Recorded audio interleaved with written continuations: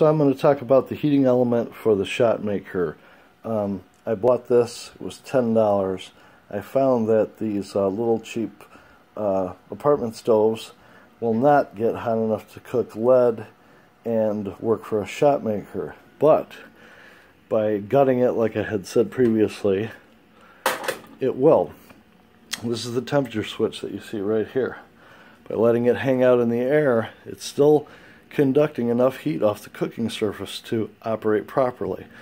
So I have a little aluminum table that was made from one of my first aluminum attempts at casting, and it wasn't made for anything. I just had it sitting around the garage for a couple of years, and then it became part of this project.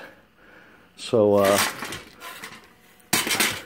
one of the things I'm going to show you that's kind of critical is the ability to change the angle of your heating element, because the head pressure that develops when you start tilting this dictates how fast that lead's going to want to pour out of your shot maker. When your lead is hot and it's going to be thin, you're going to want to back off the angle. When you're at the end of your casting session and you want to get the last of the lead out. So all I did was put a little tapped bolt through here, and that allows me to change the angle of that furnace. And so for $10 you have your heating element.